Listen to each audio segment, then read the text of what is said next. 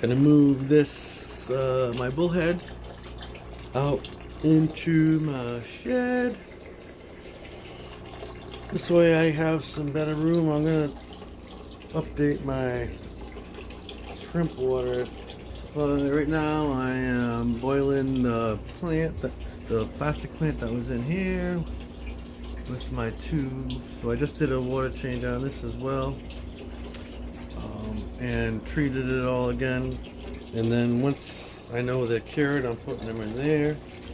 I might turn this into a shrimp tank. We'll see. But I need the room here for, God, I know it's a mess, sorry, for that.